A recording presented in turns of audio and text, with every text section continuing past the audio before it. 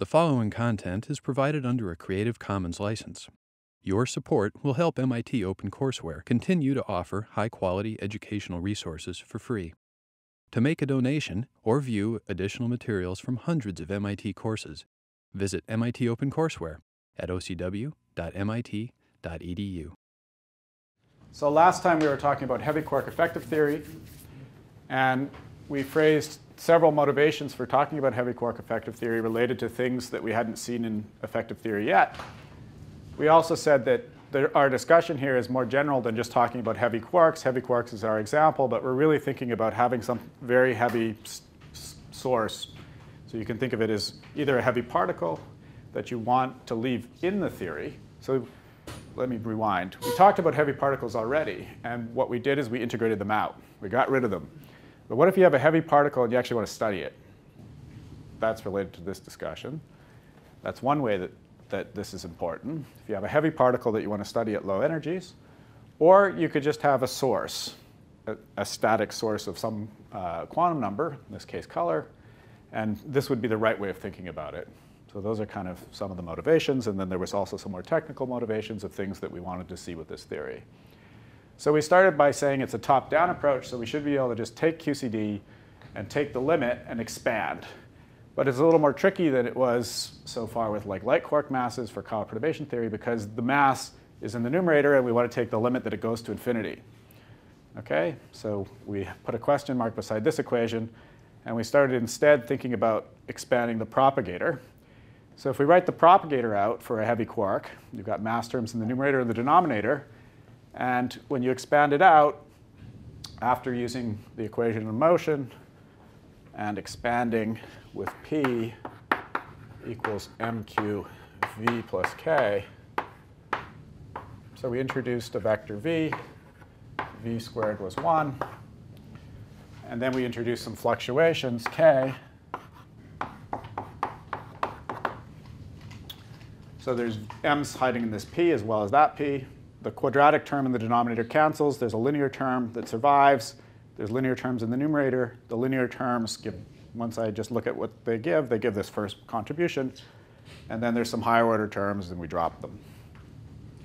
OK, so for the propagator, we had no problem taking the heavy quark limit, and we got out this expression. We also then thought about the vertex, just a gluon coupling to a quark, heavy quark. And if this is the result in QCD, this 1 plus v slash over 2 is a projector. What that means, if you square it, you get back the same thing. And we said, well, if there's two propagators on either side of this thing, I can think about it putting a projector on either side of this thing, and that gives you this result with just a v mu. OK, so the Feynman rule for this guy can be simplified by using the fact that on either side of it are sitting these projectors. And if you take those two facts into account, we can actually encode them in a Lagrangian. We could just write it down. Say we want a Lagrangian that gives that propagator, lowest order propagator, and that lowest order vertex. And that's what this is. So the v dot d has in it a v dot a. V dot a is giving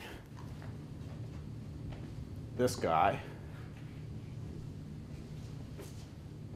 So that's the v dot a inside there. And then 1 over v dot k, that's the v dot partial.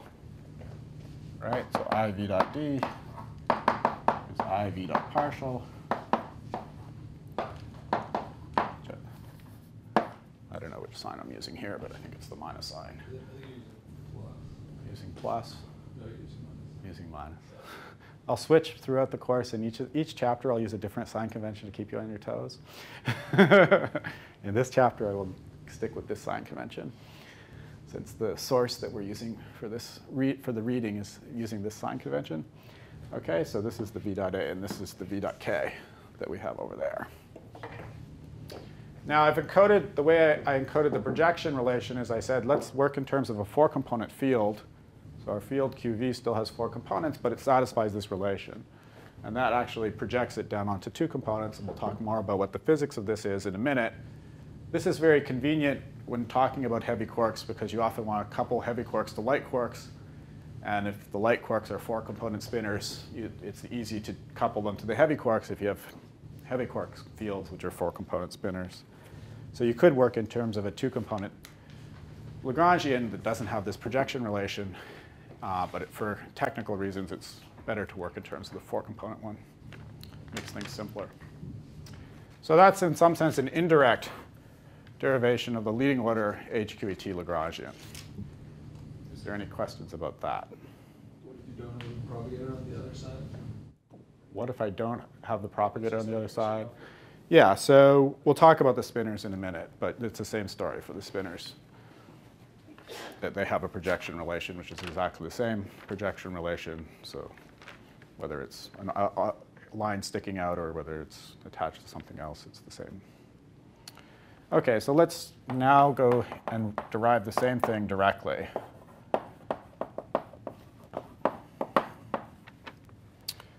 And the trick we're going to do is the following. We need to cancel out this m in the numerator. And the place that m hides is in the p, in this formula here. So if we think about some field that's fluctuating space-time, we can pull out from that field the analog of that big piece, p, if we pull out a phase factor that looks like that.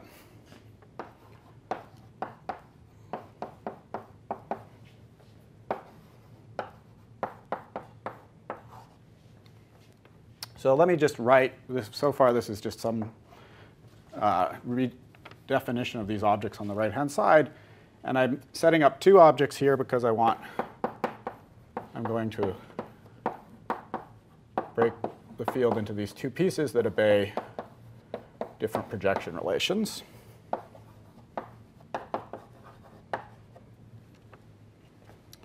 OK, so if I sum these two up, the v slashes cancel, qv plus.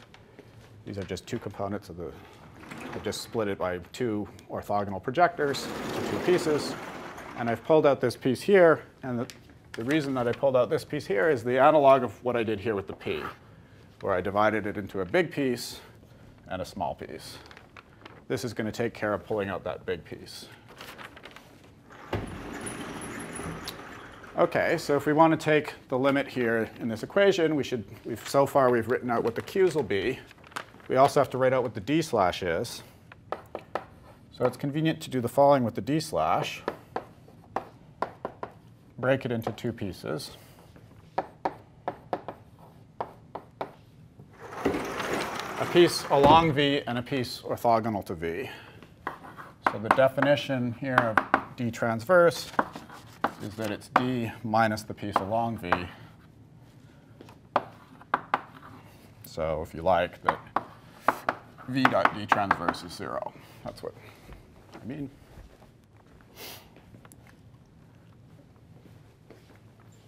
With these relations up here, there's also another way of writing them that I should write down as well, which is a little simpler. If I rearrange these formulas, I can also write it as v slash on qv is qv, and v slash on bv is minus bv. So there's a 1 on this side, and if I combine it with the half and put things together, that's what I get. OK, so let's put those things together into here, and then we'll be able to figure out if we can take the limit. And the crucial thing, really, for being able to take the limit is to pull out this phase, and we'll talk about what physically is happening there in a minute, once we've done the algebra.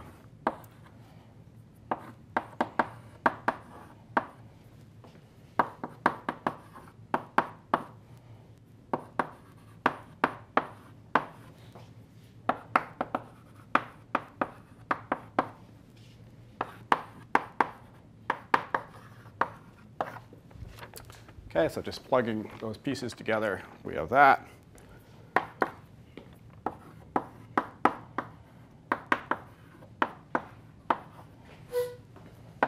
Pull the phase through. So pull this negative phase through these terms. With this v dot d, when it hits the v dot x, we get some extra contribution.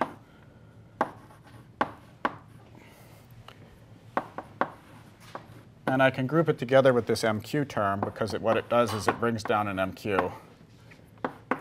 The d transverse gives no derivative, no contribution when it hits that phase because of this relation.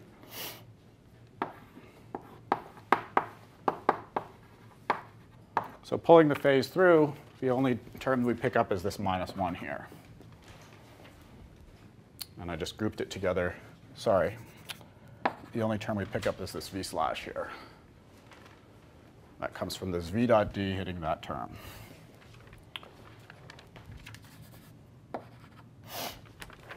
All right, so now put these pieces together, multiply things out, and use the fact that I've divided up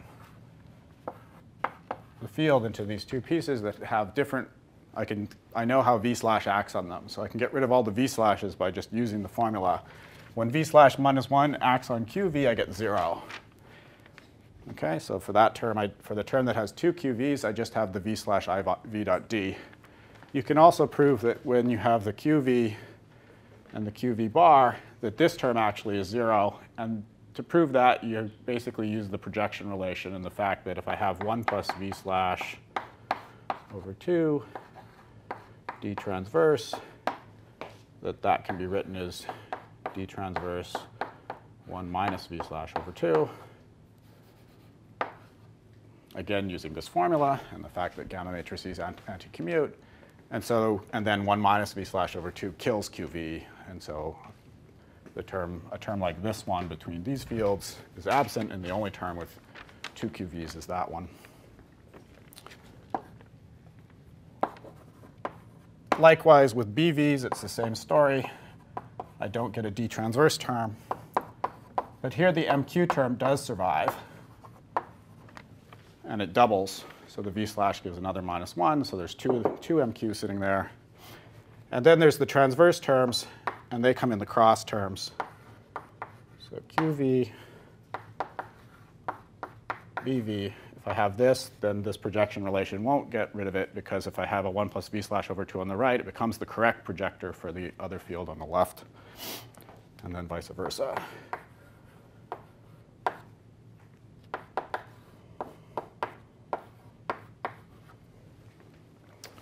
Okay, so there's 4 terms here, and we've simplified things as much as we can. So now let's think about what these fields are describing.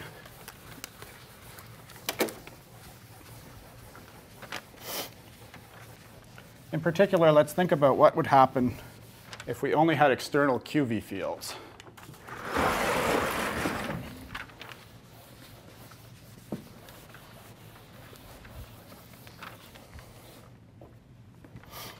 So if we consider only external QV fields,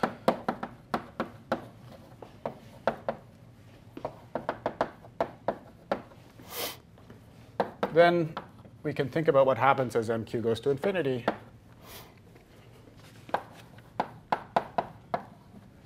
And if you have a term, so as m goes to infinity, nothing happens to this term. We have to figure out what happens to those terms over there.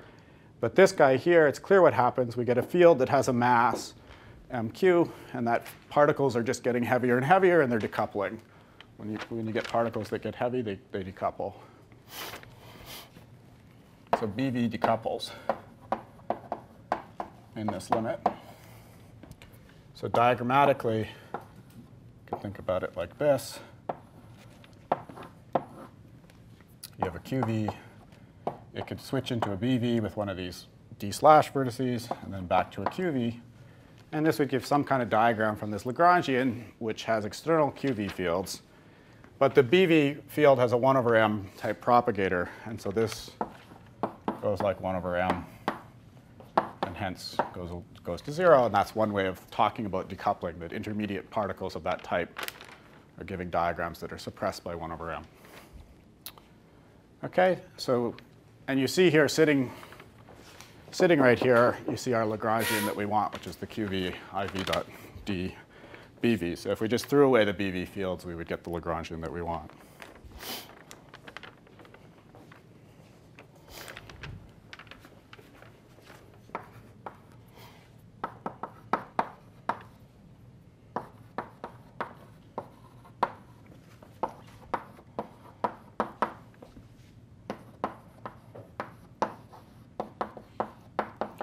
So physically, what's going on with these two fields is that QV corresponds to the particles.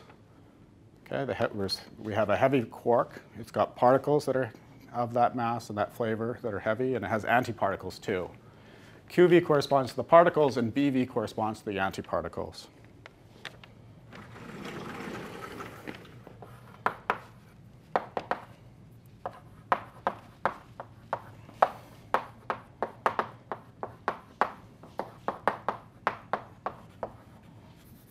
So, of this flavor.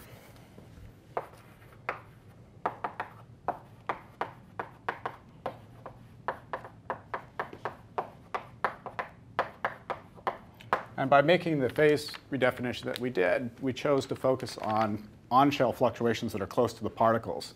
If we'd chosen the opposite phase, plus I, then we could expand about the antiparticles, and things would have worked out in the opposite way.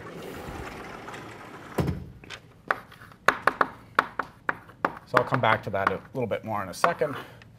So let's have several discussion points here.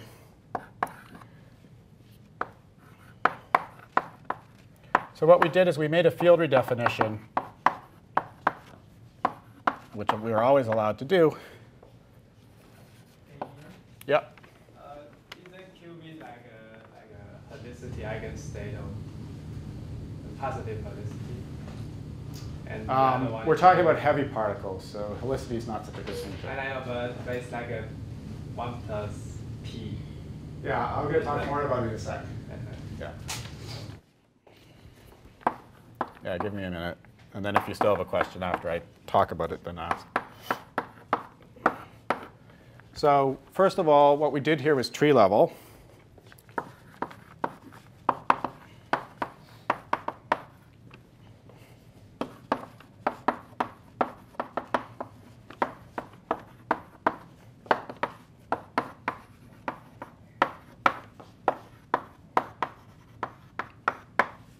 Okay, so when we make this type of redefinition and we go through this algebra, it's all tree level. Not thinking about any loops here. There will be corrections to this story once we start talking about loops, and there will be corrections to this story, namely that we just get the same LHQET once we want to take into account one of our M corrections, and we'll come back to both of those points. So both of those things to be discussed later. What we do with LHQET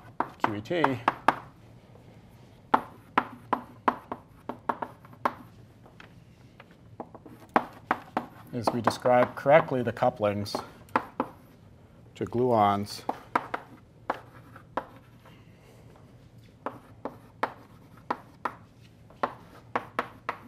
at leading order. And often what people are interested in with K-mu here is K-mu of order lambda QCD, separating the scale lambda QCD that has to do with the confinement into a meson, like a B meson, from the scale of the heavy quark.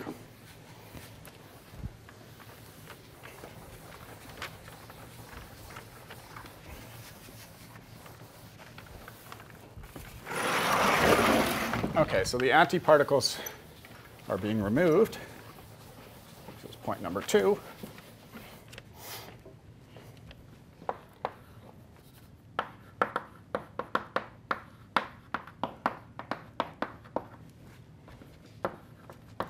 So if you want to ask what is it that we're integrating out in this theory, we're not integrating out the particle because we want to study it. We're integrating out the antiparticle. It's easiest to see that if you go to the rest frame. So taking V rest frame, which is just 1, 0, 0, 0, just time-like component, then our 1 plus V slash becomes a, so if we have 1 plus V slash, then that's just 1 plus gamma 0 over 2. And if you want to talk about particles and antiparticles, the best representation to use is the Dirac representation, because then the particles, so we'll take a spinner in the Dirac representation, could be part of a field, could just be a spinner for an external state. In the Dirac representation,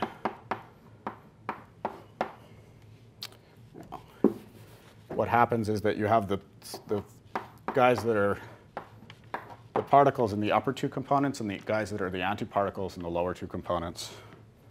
So this is particles. This is antiparticles. This guy's always projecting onto, in the rest frame, into the particles and antiparticles. It's just that if you write it in other representations, you'd have more trouble seeing that than in the Dirac representation where you just have a 0. Okay, so this is one way of thinking about why what this projector is doing. It's getting rid of the antiparticles.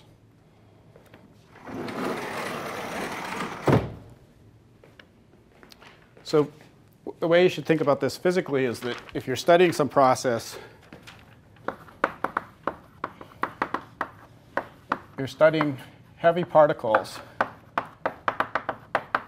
close to their mass shell.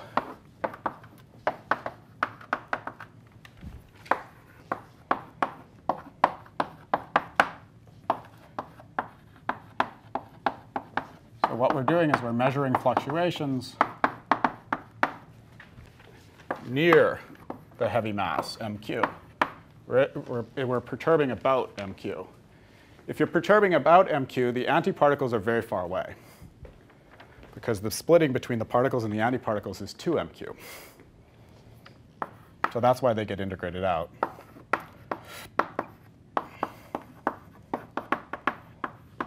So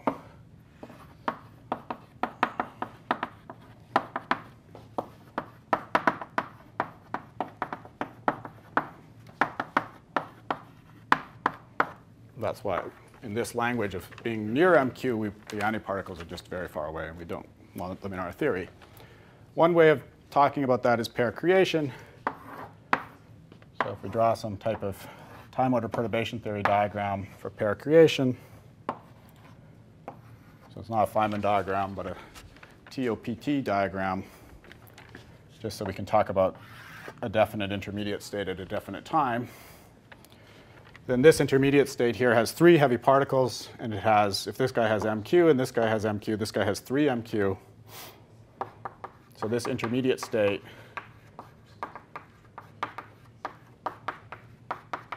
is off shell by 2 MQ.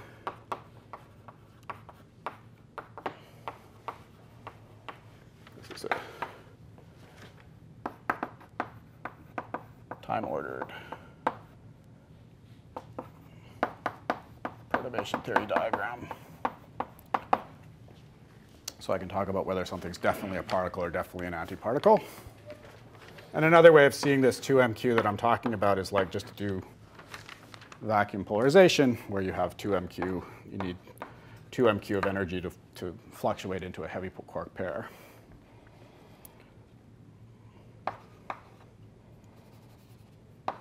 So if you have a very light gluon, then it just doesn't have the energy to do that.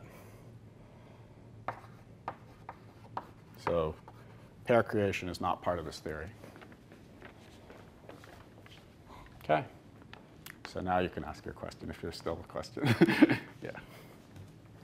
All right, so the thing we're getting rid of is the antiparticle.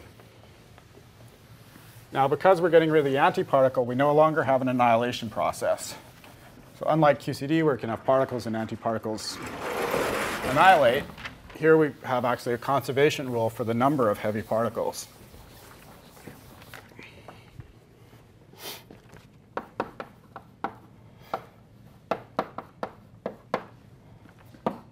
So if we're talking here about quarks, the number of heavy quarks is preserved. And that's an extra symmetry that this theory has.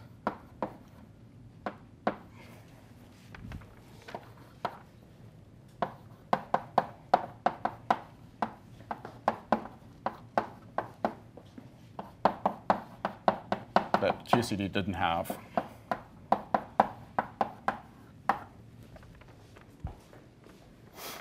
OK, so the conservation law for the number of heavy quarks is a U1. More generally, we can extend this to something called heavy quark symmetry. So since we notice that there's this conservation law, let's think about what the biggest group we can come up with is. that describes the symmetry of this LHQET. So this U1 that preserves the heavy quarks is a flavor symmetry. And depending on how many heavy particles we have, it could be bigger than a U1. So actually, it's a UNH for NH heavy quarks. So you could have some heavy sources that live under some group. And if you have n types of those sources, you'd have a UN symmetry.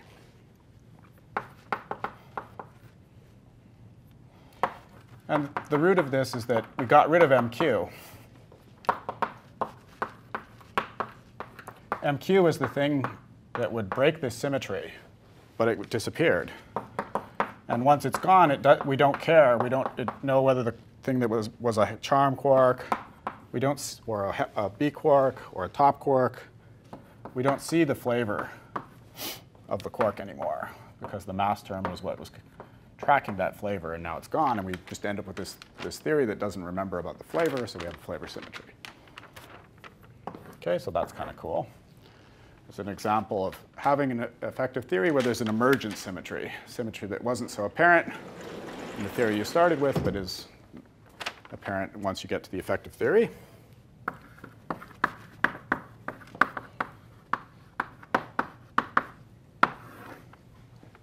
The other example is spin symmetry.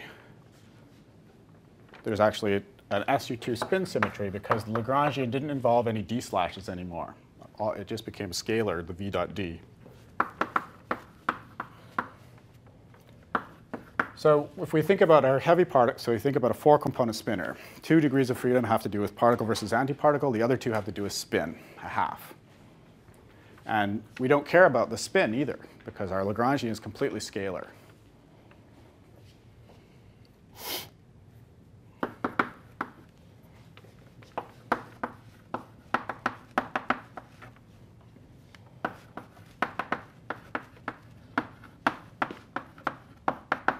OK, we just had QV, I v dot d, QV, and there was no, we didn't mention, the v dot d doesn't have any d slash. It doesn't have any spin matrices in it. OK, so that's an SU2 symmetry. So if we want to talk about that, again, it's useful to think about it in the rest frame. In the rest frame, the heavy quark spin transformation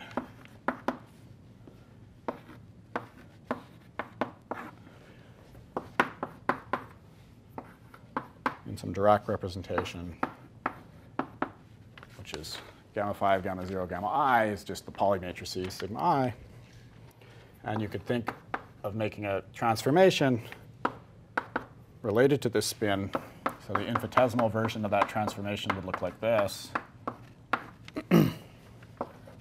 Start with QV, do a rotation, ask, does this change the Lagrangian? And the statement is that the change to the Lagrangian that you get is just I v dot d commutator I epsilon dot SQ. But I v dot d is just a scalar quantity and just commutes through this epsilon dot SQ. OK, so that's the formal statement that there's a spin symmetry.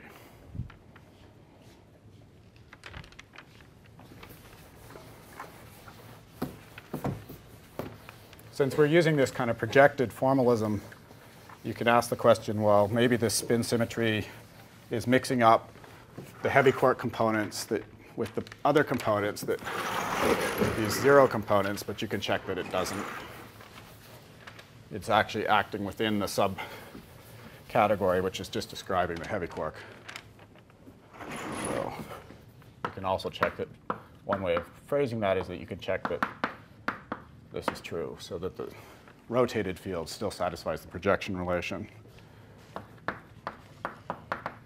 So really, this is a rotation that's within the 2-component subspace that are describing the physical degrees of freedom. OK, so there's this enhanced symmetry group of this theory. And we can put it together because nothing stops us from doing this and doing this or doing a bit of both. So we can build one big group.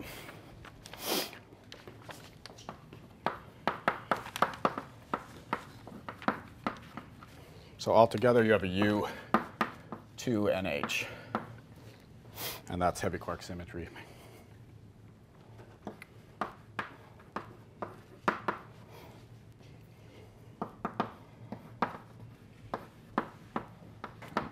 The QV field is a fundamental in that group. So you would talk of spinors that look like this with some number of components, and this guy could be, for example, maybe this is a B quark with spin up, and then some other component might be a charm quark with spin up or a B quark with spin down. That's what heavy quark symmetry is. Okay, so any questions about that?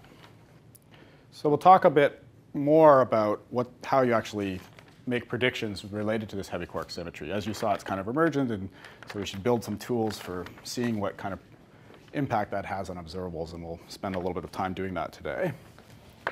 Before we do that, let's continue our list. So when we made this field redefinition, we pulled out this phase. That phase depended on V, and we also stuck a label V on the field. So we had this V mu, which appeared on our field. Okay, and that was just a reminder that we pulled out a phase, and the phase depended on our choice of V, and we could make actually different choices. This V mu is actually something quite useful because it isn't changed when you talk about low energy QCD interactions. So it's a conserved quantity.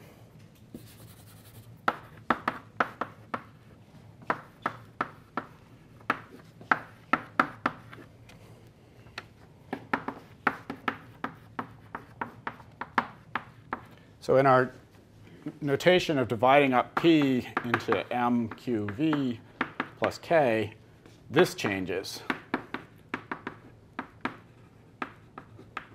So if you tickle with with very soft gluons, the heavy quark, you can't change this term, but you can change that term. So the V term is not affected by the gluon interactions. It's a conserved quantity. And hence, having it as a label on our field tells us what V we're talking about. Basically, what V signifies is you could talk about a heavy quark in its rest frame, and then you could talk about tickling it. Or it could be moving with some constant velocity, and you could talk about in that moving frame tickling it. And any such choice is equally valid, and that's what V is encoding. Okay? But we can formulate tickling a heavy quark in any given frame that we'd like, and V is encoding that. Things are kind of natural to see in the rest frame, but we don't have to work in the rest frame, and that's what V is encoding. Okay, so that's kind of different than we've seen before. What's the power counting? Power counting is not so difficult here. It's just power is 1 over mq.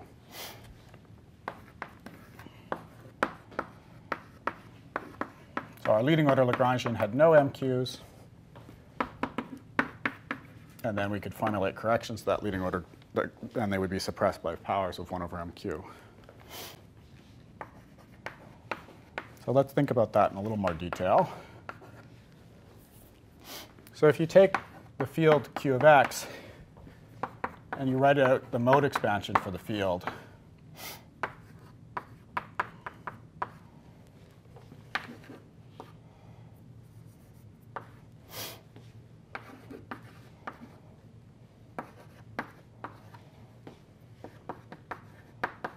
but there's this term, and then there's a term. Involves the antiparticles. What we did with the Q of x field, that's the full theory field, is we pulled out this phase. And the phase that we pulled out was just something that depended on a fixed quantity, mv. So it would come outside that integral.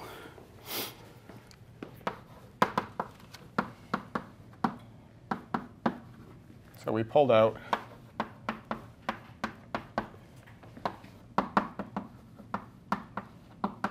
So you can think about really literally sticking P into this formula and then pulling out that phase.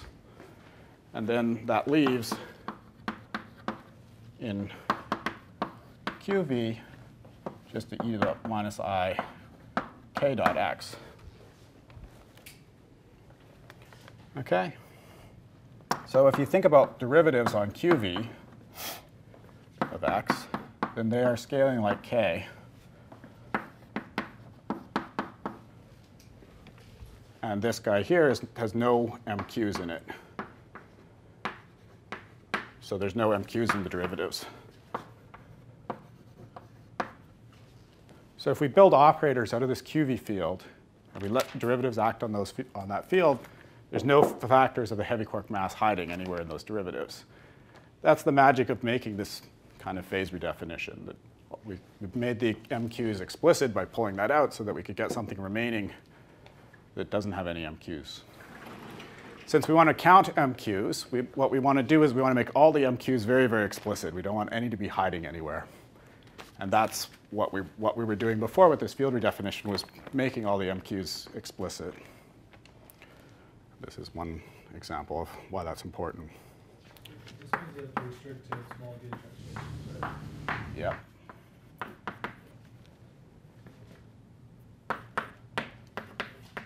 So you should, well, if you think about the action, if you think about the action and you thought about making a gauge transformation, you could worry about making a gauge transformation that would inject too much momentum into your field, so that it no longer described low energy degrees of freedom. But usually people don't talk about that so much in HQET, so we'll save that discussion for SCT, where we will have it. So the coordinate x, one way of thinking about this equation is that the coordinate x that's in QV really corresponds to variations that are the low energy variations.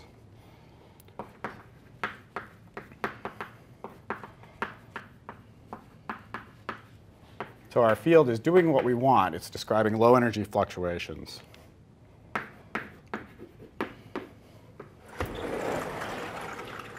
And that's another way of thinking about what the fact that there's no MQs in this derivative.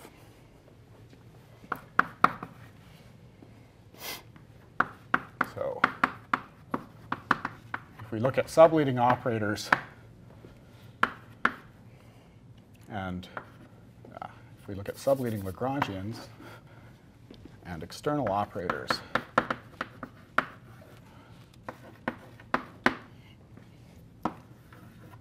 all the powers of MQ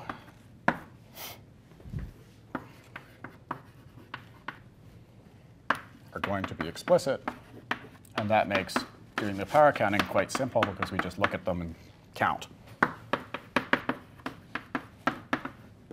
So as long as we're sure that they're all explicit and none are hiding anywhere, then it's easy to count. There will be logs of MQ hiding in Wilson coefficients, but we're not counting logs. If we're just counting powers, then what I said is sufficient.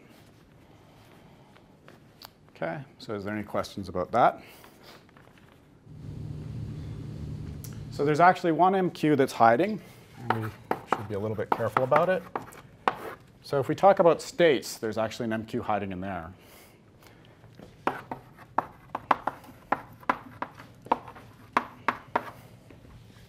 So let's think about states of some particle that's relativistically normalized. It could be a heavy meson.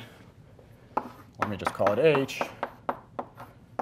And the usual normalization convention for a relativistic particle is this one.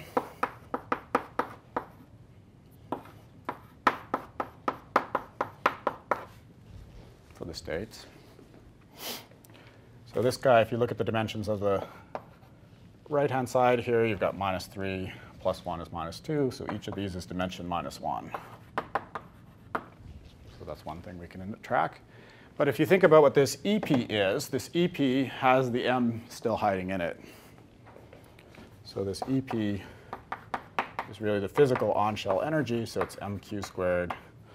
If this was a heavy hadron, for example, it would be mh squared plus the 3 momentum squared. And mh for a heavy hadron has an mq hiding in it.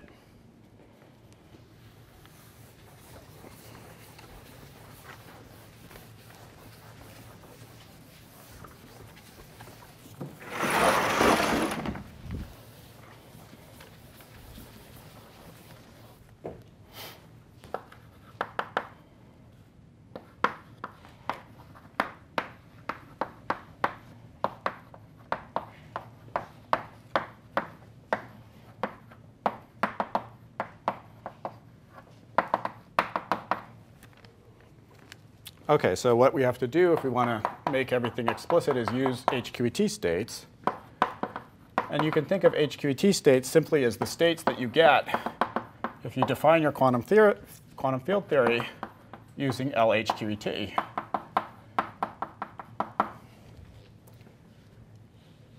So this is the MQ goes to infinity, so it's just the leading order term.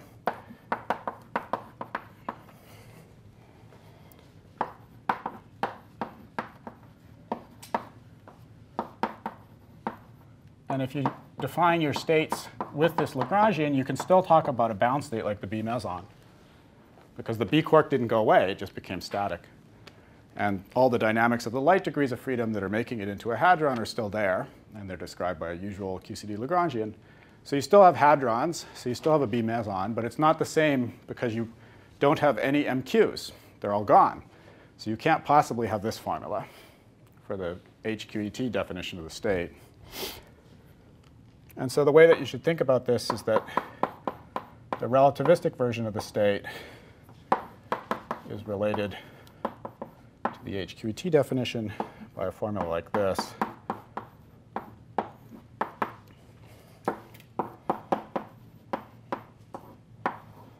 So the HQET definition is this HV. The relativistics is this HP.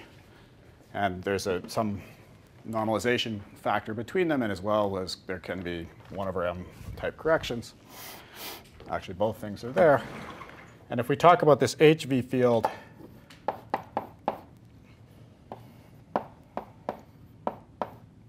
where V is some external label telling us the velocity, and K is describing some residual momentum of that field, of that state, the normalization convention would be as follows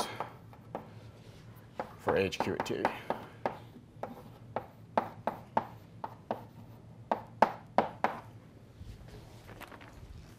So I've still left it to be 2. Sometimes people remove this 2 as well. But so there's several things going on here. One is that V and V prime, in order for these states to have overlap, we're saying that you should be talking about hadrons that are moving with the same velocity. Remember, velocity is conserved.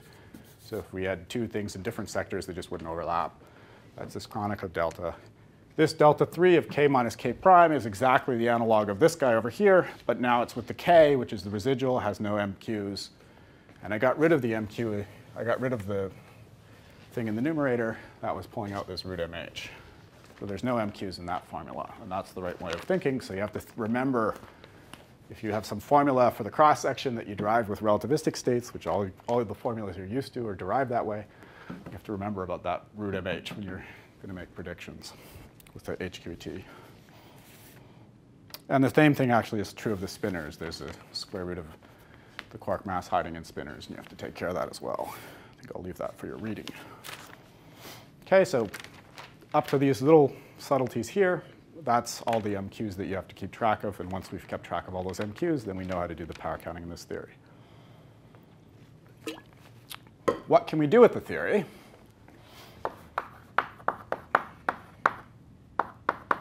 Well, one thing that we can do immediately is do some spectroscopy. So this will actually show us partly what kind of predictions we can make from symmetry.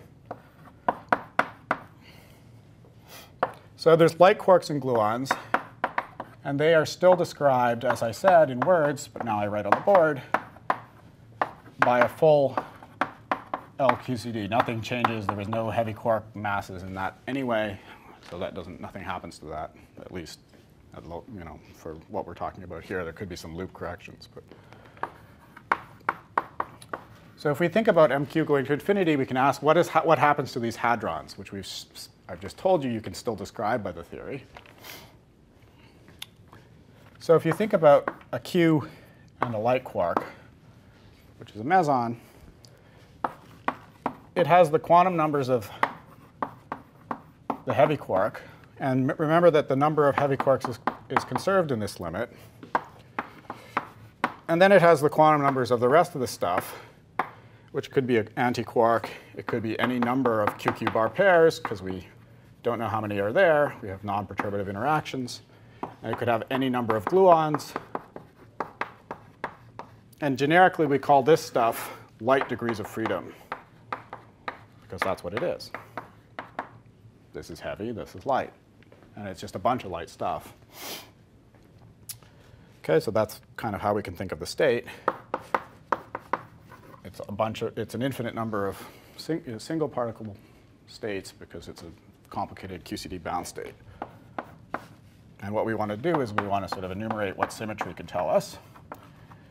Well, since we can think about total angular momentum, and that is actually a good quantum number. It was in QCD, and it remains true in HQET. The thing that's new is that the heavy quark spin is conserved.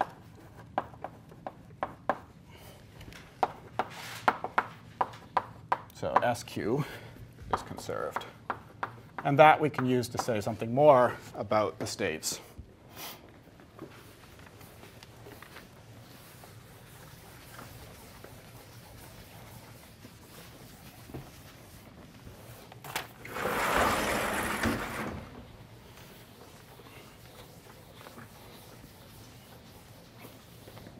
And usually the way that this is done is by defining SL to be J minus SQ. So if both J and SQ are good things to talk about, we can also talk about SL, which is the difference. And if you want to think of quantum numbers here, then J squared right would be, in terms of quantum numbers, some J plus 1. And so we can do the same thing with SL. It would be some SL plus 1 on a state with good quantum numbers of SL. So if we organize things in terms of SL, then we get symmetry doublets for the mesons. So let's pick an SL and some parity, make a little table. If we take a half minus, there's two mesons that fall in that camp, a B and a B star, that have little, well, let's call it capital J. Let me call it little j.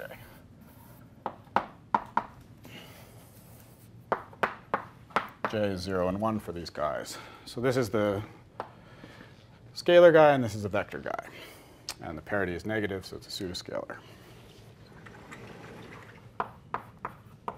We can keep enumerating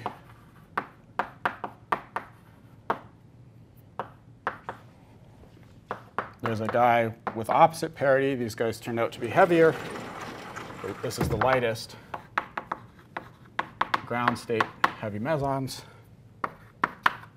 3.5 plus. Called B1 and B2 star. All these things have been observed. And you could keep going, and you could do the same thing for baryons. So if you do baryons, then the spin of the light degrees of freedom are not half integer, but integer. 0 plus is just the lambda b.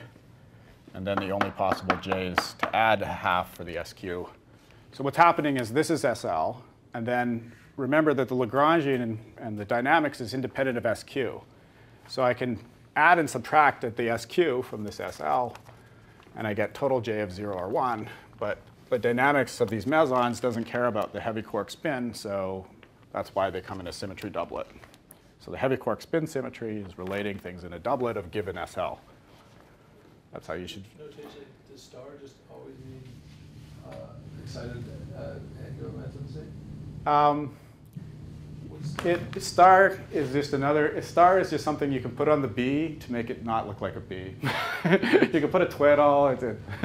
I mean, generically, it started out as star being the vector. Star is like kind of a notation for vectors. But then, of course, here B0 star is a scalar. So yeah.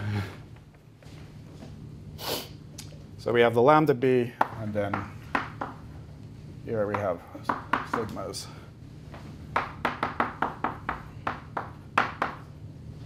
So that's telling us that we're already making some predictions about mesons and baryons, for that matter, just from symmetry.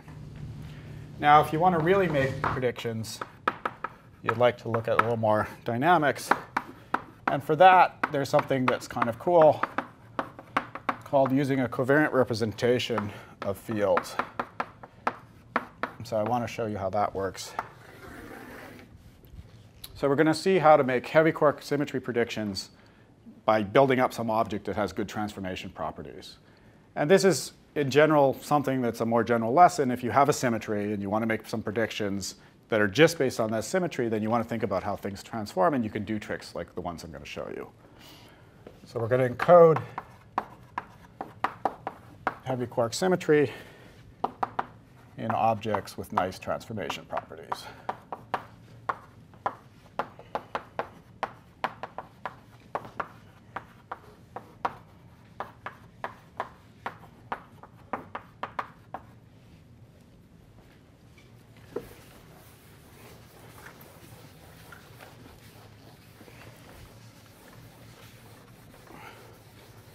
The moral of this story is that it's much easier to take traces than to think about Clebsch-Gordon coefficients.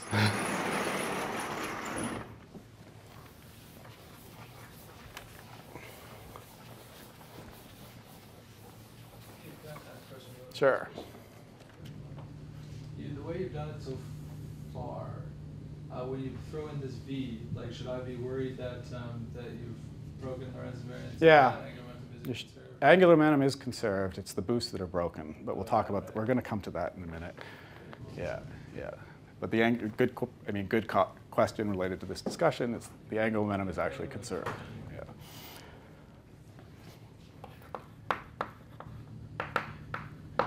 Okay,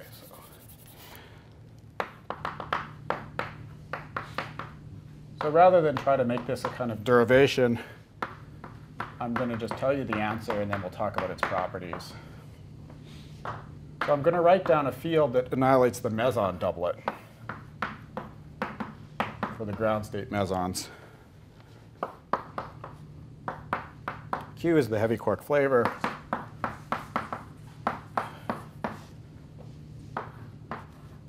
PV mu star Q is something that annihilates a vector B star type meson. So Q could be charm as well. And PV, without the mu, is annihilating the B meson if Q is B. This is the flavor, which you can think of as, for this discussion, bottom or charm. And so this guy's a bispinner. It's got the indices of QQ bar, but it's turned a vector field and a pseudoscalar field into a bispinner. This thing here, this 1 plus v/2, is projecting out the heavy quark degrees of freedom. This is a vector, so this is like something that if you acted on a state would get replaced by the polarization. Epsilon squared is -1. And v dot epsilon is 0. So that means that v dot this guy is also 0. And this is pseudoscalar. So this is the vector meson. This is the pseudoscalar.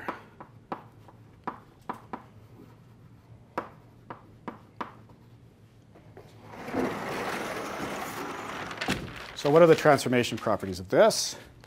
So it's a bispinner. If you do a Lorentz transformation, it transforms like a bispinner should under a Lorentz transformation.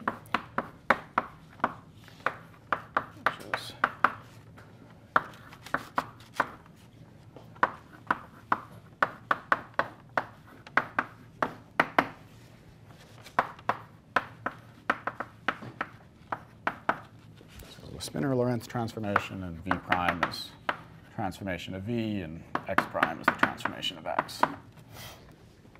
So that's how we want it to transform. We want something that is transforming like this QQ bar. We've got V slash on HV equals HV. That's one way of writing this 1 plus V slash over 2 HV is equal to HV. And that says that there's no anti-quark. So that's good. We can also just by studying the properties of this thing, work out that HV V slash is actually minus HV. That one's not something we built in. That's an outcome. So you could work this out, though I won't go through it. You just push it through to the other side, and you can figure out that that's true. So we'll use it, but it's not something that directly was, it's an outcome of putting things together, not so much something that we built in. If we talk about heavy quark and light quark symmetries, so SQ cross SL, then it's a half under that. So if we work in the rest frame, which is this VR, which is 1, 0, then you have, if you think about doing a symmetry transformation, you get a commutator. And basically what happens is that you would get, you have two sets of you have a bispinner, so you have two parts of the spinner that are corresponding to the heavy quark and two parts that are corresponding to the light quark. The heavy quark part is on the left. So, and then the light quark part is on the right.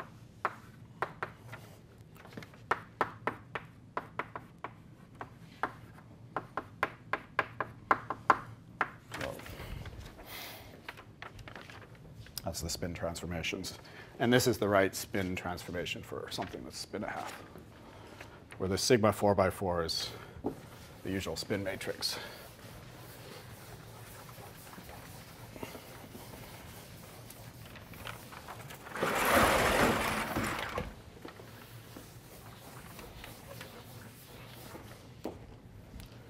Let me just say a bit more about heavy quark spin symmetry,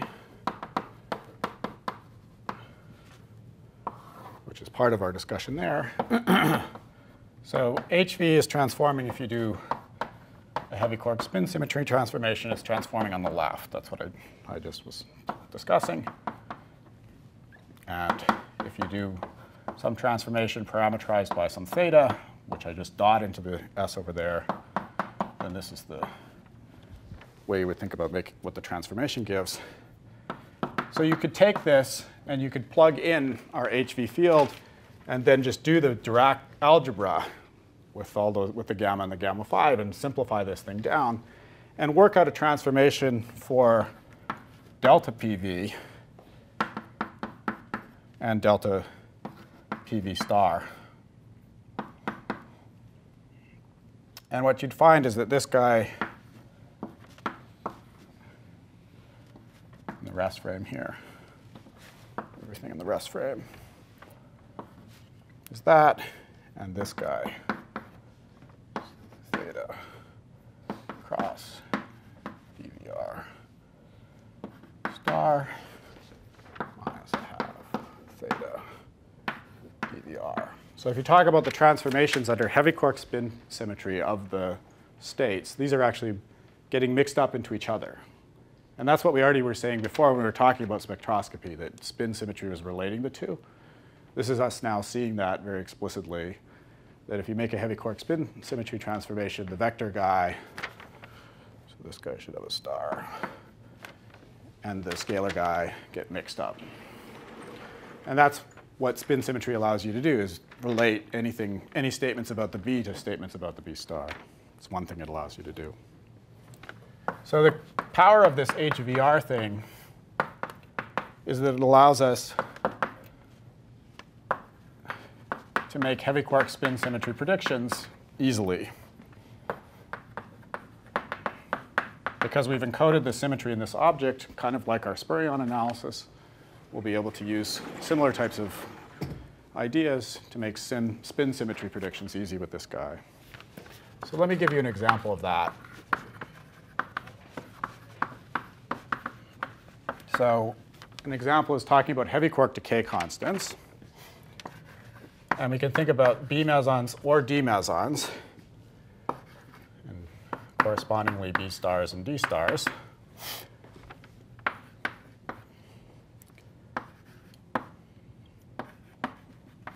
So think of the Q field here that I'm writing as a full QCD field, and the P field here with momentum P, it's either a B meson or a D meson. And if just by Lorentz symmetry, much like one works out for the pion, one can write down a result that just follows from Lorentz invariance and parity for what the result for this coefficient is. I guess you also have to use time reversal.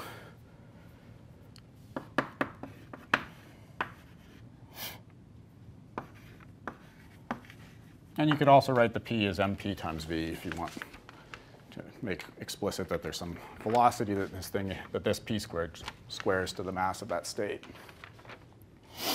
So this guy here is some dimension 1 constant. And if we just, in QCD, do the same thing for the other guy, which is the vector, we can do the same game. Here we have to get a polarization on the right-hand side. There has to be linear in the polarization. That's the statement about a vector. And because of parity, it's not the gamma mu, gamma 5, but the gamma mu that comes in. So we have spin 1 instead of spin 0. So there's some extra -1 from that. So we have a gamma mu here, and this is how we can parameterize the matrix element. And this guy here, if we work out the dimensions, it would be dimension 2. So just in QCD, it looks like we have these two things, FP and FP star, that are different. But we know heavy quark symmetry relates the P and the P star, so they actually should be related. So you could ask the question, how are they related? Work it out. And if I asked you that question, the way to work it out, which I'll show you, is to use this HV field. OK, so there's two things we have to work out. We're going to use the HV field. I'll show you how. We also have to think about these currents that I've talked about here and writing them in terms of the QV field. So let's do that first.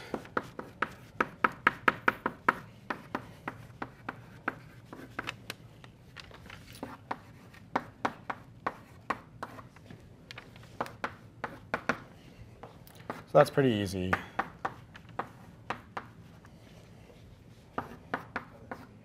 Just replace our field by the QV field.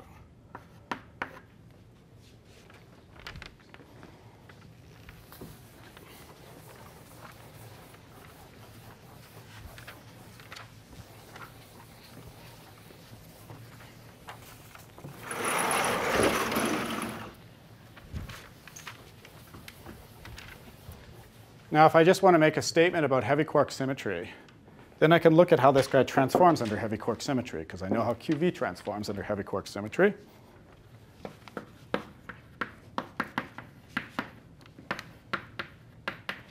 So just went like a D. And so what I'd like to do is I'd like to encode in a general object,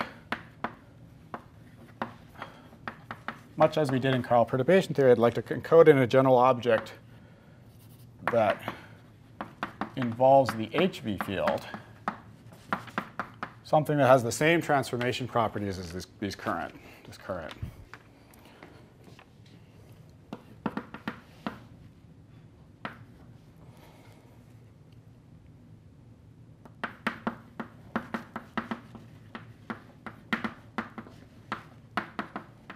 Much in the same way we could think about connecting currents that transformed in a certain way to a chiral theory, we're doing the same thing with heavy quarks. So let's pretend, in order to do this, instead of thinking about covariance, we want to think about invariance. So pretend that the Dirac structure transforms such that we cancel that D.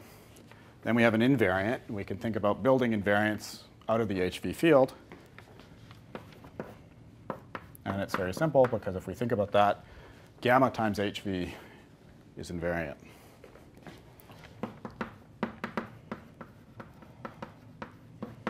You only have to think about one HV field because of the number of heavy quarks is preserved.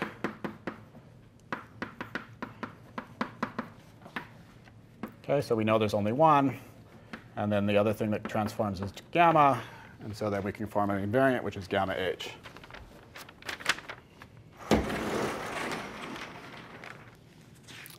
So then if you look at this thing, and then the sandwiching with this guy, the indices of, so this guy's got a vector index and this guy's got a scalar index, but that's all encoded in our HV field, right? It's got indices for those fields. So we're basically constructing things, if we're just basically constructing, if we've already accounted for the indices here on the left-hand side of the equation, then we're just constructing things that are scalars. So Lorentz covariance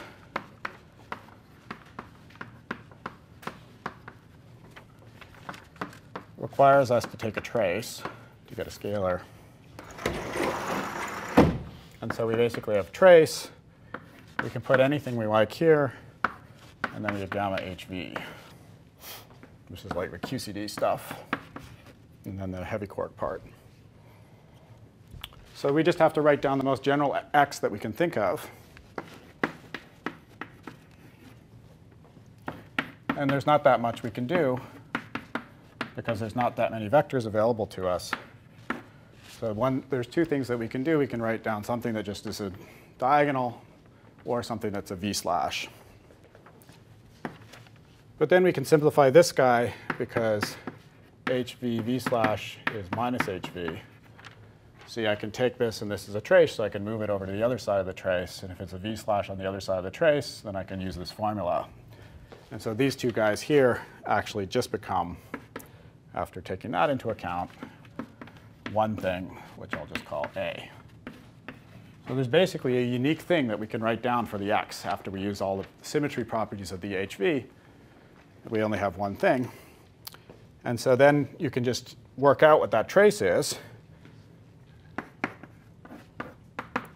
Just take the trace, and you get A, and you get minus I v mu PV, or you get PV star mu. And this is what you get if you have gamma mu, gamma 5. And this is what you get if you have gamma mu, and if you have the other way. So for gamma mu, you don't get any pseudoscalar, and for gamma mu, gamma 5, you don't get any vector.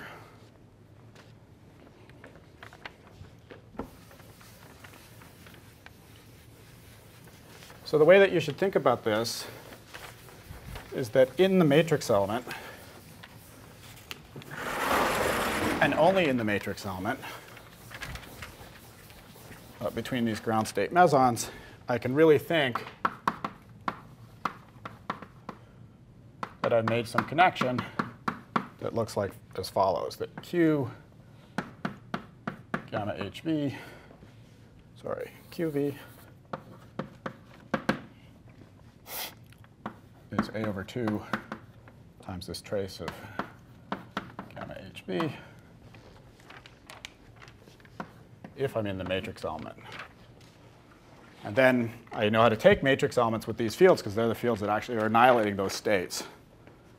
So then Q bar gamma mu gamma 5 capital Q. Now I'm using HQET states. That's what they're actually annihilating HQET states. And I just use the formula that I've derived over there.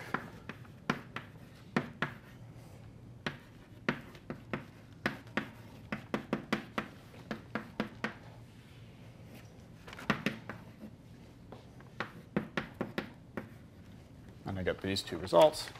So for HQET states, I have only one constant A. And that's because heavy quark symmetry are related to decay constants.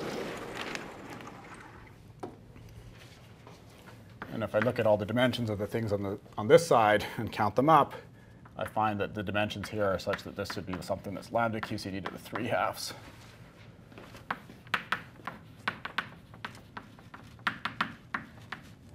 So then I can try to go back and connect to my decay constants what this A is. And we know how to do that because I told you how to connect the states. And we talked about how to connect the currents, which is very simple. These states here are dimension minus 3/2. That's basically what leads to the different power on the right-hand side. So connect the states. That gives some extra factors of meson masses. And we find that FP is this universal constant A over square root MP, and FP star is this A times the square root of MP star. And then we're getting correctly the dimension 2 and the dimension 1 quantities in terms of one universal A. Okay? So you can make predictions from this. So for example, you could take FB, and you could say, well, how big should FB be? Well, it should be by dimensional analysis. Now that we've figured out how to do dimensional analysis, it should be of this size, and that gives you something that's not too far off.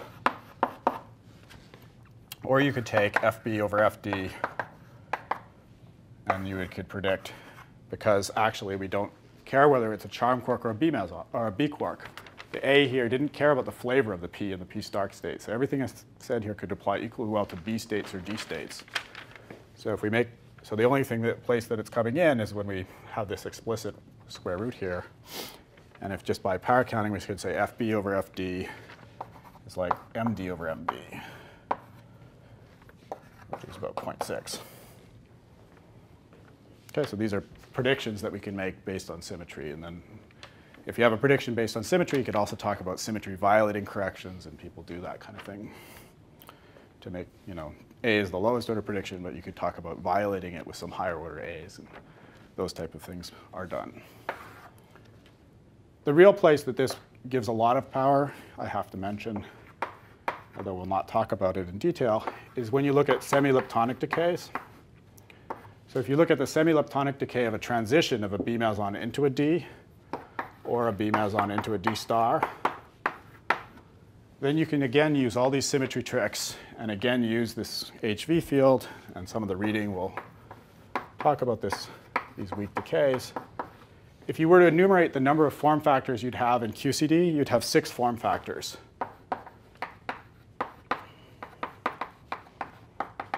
And once you go over to the heavy quark limit, there's just 1.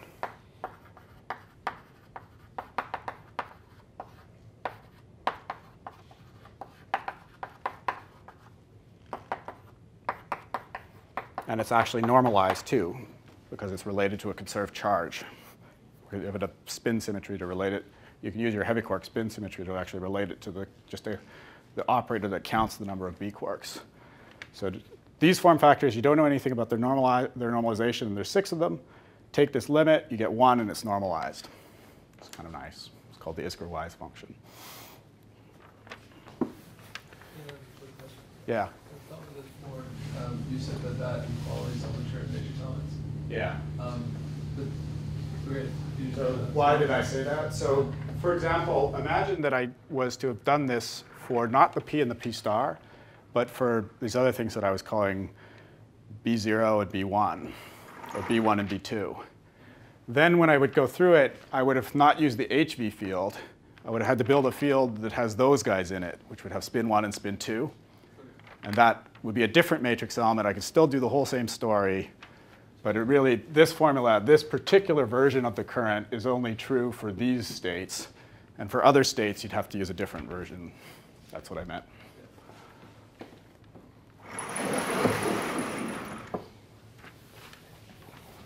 Any other questions?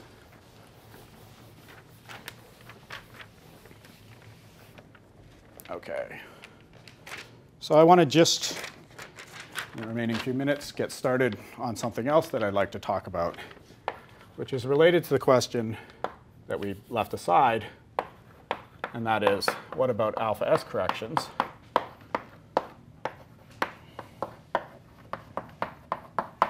And there's a couple of things here that are interesting. But basically, it boils down to, we've already seen how to do matching and renormalization group in evolution. But now we have these extra labels. And so we can ask, what impact does having labels on that whole story of matching and renormalization group evolution, what impact does it have? And we'll say that there are examples where it does have an impact. So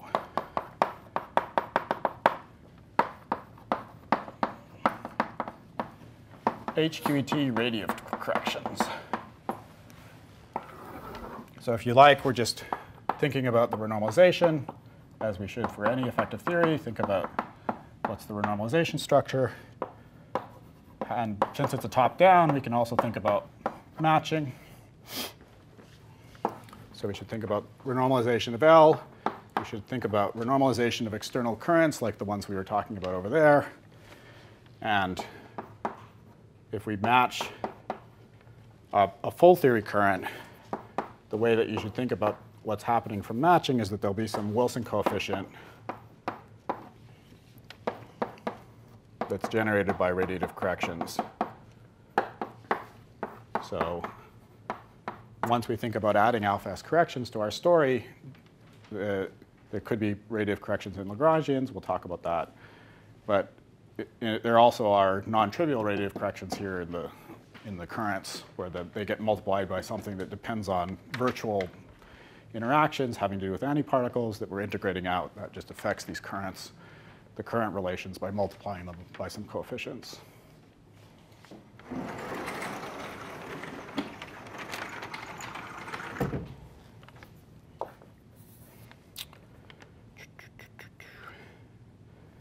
Yeah.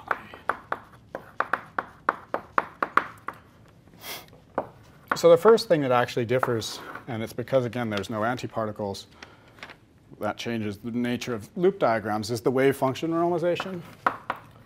So we have to go through that again. So if we do field renormalization, it's the same kind of story as it is in QCD. We have to consider this diagram, but we have to calculate it now in HQET. So let there be some external, I'll call it P. I should call it K. Call it K.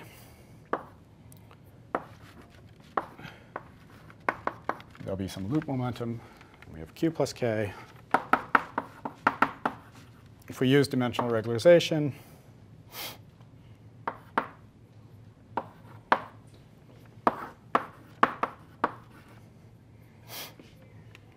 then this loop integral looks like this. So using MS bar, there's some usual MS bar type factors. And then there's the relativistic propagator, which I'm using Feynman gauge, so it's just Q squared. And then there's the heavy quark propagator, which would look like that. So the loop integral that I have to do here wouldn't have two relativistic propagators. It has one heavy quark propagator and one relativistic propagator, and it will give something different. And we'll talk about it in more detail next time, about evaluating this loop integral. So I wanted to do one loop integral for you. And basically the way I'm going to talk about the renormalizations and matching is I'll do this loop integral for you so you have some idea what would be involved if I was asking you to do them yourself, which I don't think I'm going to do. And then I'll just be quoting results for you and telling you kind of how the structure of the theory looks, and where the corrections are going, and talking about more the important things that come out of the results rather than dwelling on calculational details. But we will talk about one calculation, because there's one trick that you should know if you ever encounter an integral of this type, since it's different than just using a Feynman parameter trick. And that difference comes about because this guy's linear in the loop momentum, this guy's quadratic. You have to know how to deal with that. So we'll talk about that next time.